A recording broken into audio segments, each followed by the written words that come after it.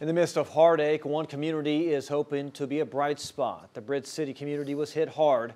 On Friday, Gina Norton was tragically killed, and Orange County Sheriff's investigators believe her husband shot and killed her at a home on Oak Vista Road before taking his own life. It's a case many are still in disbelief over. Dozens of family and friends came together to remember Gina and also show her support for her family. 12 News reporter Jordan James shares how the community is rallying together for Gina's children. Ever since news of Gina's death, the community has rallied around her family and even had a candlelight vigil Sunday night.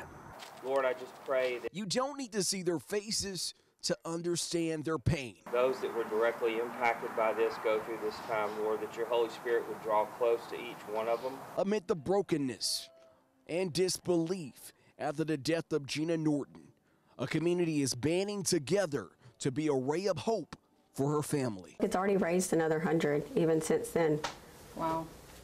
That is crazy. Lindsay Belcher and Brittany Lytle started a GoFundMe to support Norton's family, whose kids have attended their daycare for the last 5 years. Yes, they will need a lot for days to come. We know that, and so we just love the outpour of love that even the community has showed, and what it has all brought us together. You know, just gives us hope and just shows us, you know, God is working through tragedies. In less than 24 hours, the GoFundMe surpassed $20,000 with donations coming from across the state, all in an effort to support 3 children who lost both of their parents in one day.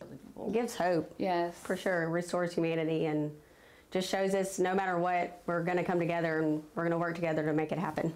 After years of watching Norton come to the daycare, Lytle says now things are going to be different. Came in always with a story to tell, made us laugh.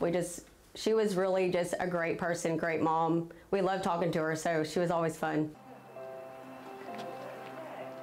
Even when the candles burn out, this community's light will continue to shine. Thank you for putting those people in the kids' lives. And again, Lord, we worship you because you are a good God, even when difficult times come.